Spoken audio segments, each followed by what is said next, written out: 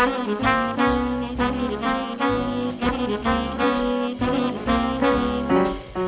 guys, welcome back. Excuse me. Hello ladies and gentlemen. We actually have a question from a woman today. Thank you for sending it in, Carrie. Carrie asks about iPhone apps. Her question is, a company has approached us to develop an iPhone app for our lawn care company. Is this a good idea? This is a great question, Carrie. Thank you so much for sending it in. And just as a reminder, guys, the more information that you give me when you send me a question, if you can tell me a little bit about your business, the more details, the more facts I know about your business, the more specific answer I can give you. So Carrie, thank you for sending this in. So I'm going to assume, since I don't really know anything about your business, I'm going to assume you're an average size lawn care company serving residential clients, okay?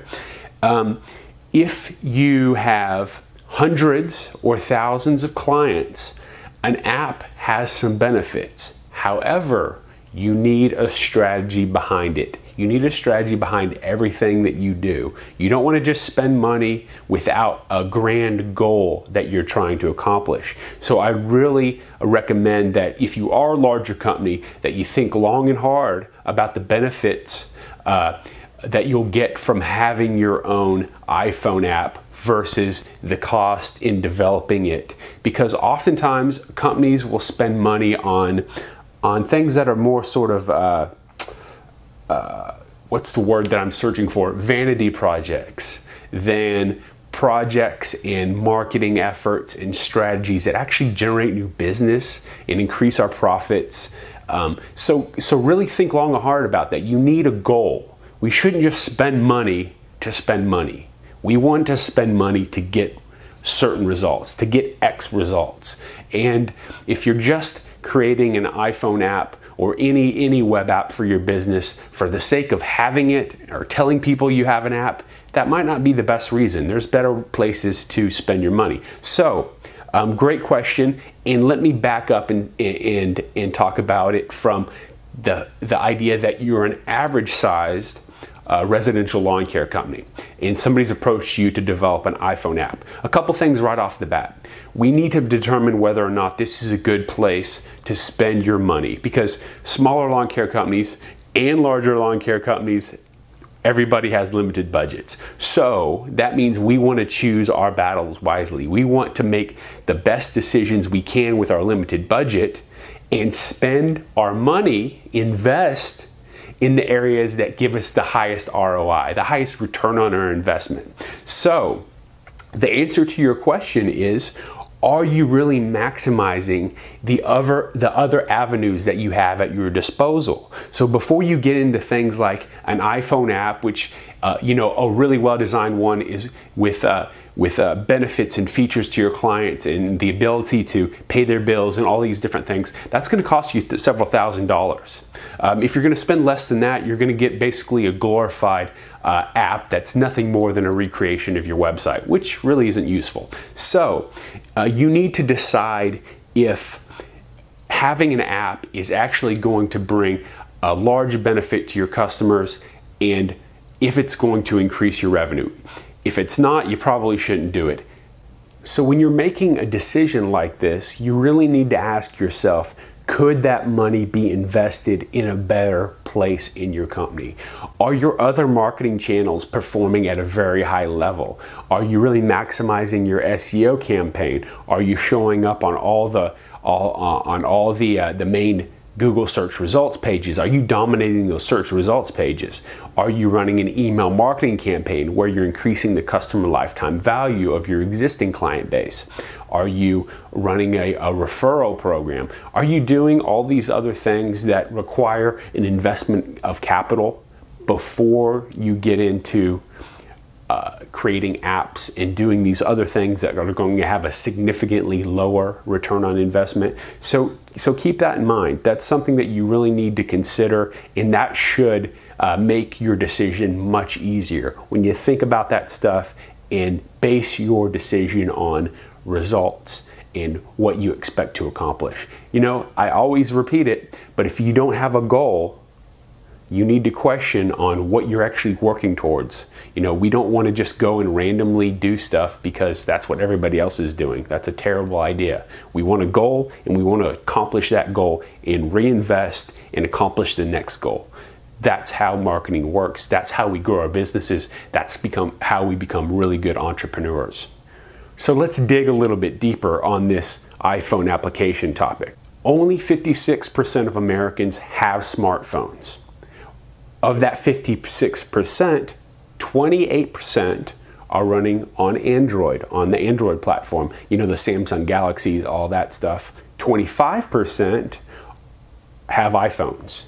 And then 4% are still on Blackberries and other devices like that. So if you're just going to invest and develop an iPhone app, you're leaving half of your market out in the cold. So if you're going to develop an application, you need to consider all of the different platforms that you're going to have to develop for, and each platform has its own development costs and issues.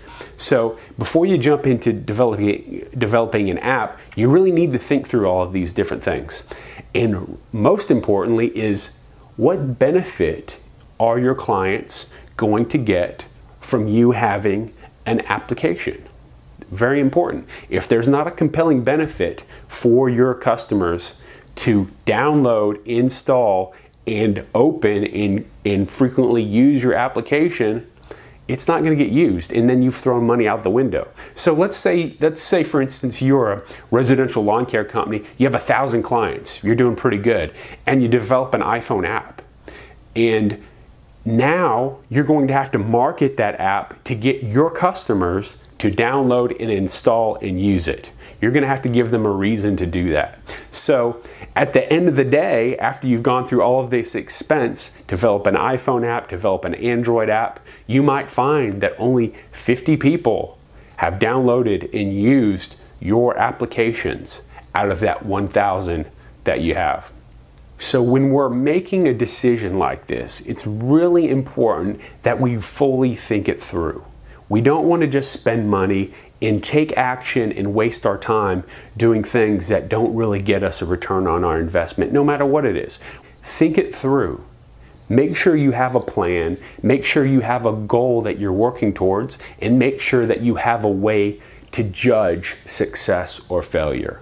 And when you do those three things, your decision-making process becomes a whole lot easier. My recommendation is that since 56% of United States residents do have a smartphone, and looking at the metrics, looking at the analytics of our clients, usually about 20% of their visitors are coming on mobile devices or visiting on mobile devices. So that is a significant chunk of your customer base that is viewing your website on mobile devices. So rather than applications, I would recommend that you invest in a really high quality mobile site that converts visitors to customers. And just setting up an application alone is not going to get you new clients. It's not a very compelling reason, without a big benefit to your existing customer base, for them to download or install it. So spend your money on a really well-designed custom mobile site before you go into the app territory, unless you have a really big market, lots of customers, and a really compelling reason for them to use it. So Carrie, this was a great question. Thank you for sending it to me. Mobile devices, mobile marketing is becoming more and more important. It's something that we do for our clients, and it was a great question. So I hope I gave you quite a few things to consider in your decision, and good luck to you. And as always, please keep sending the questions and subscribe to our podcast. I would love to get some feedback from you. So please leave me a review on our podcast. I'd like to know how we're doing. If I suck, let me know I suck. If I'm great, let me know I'm great. But I promise I won't get a big head. I'm really I can take constructive criticism. All right, thanks. Good luck. Bye.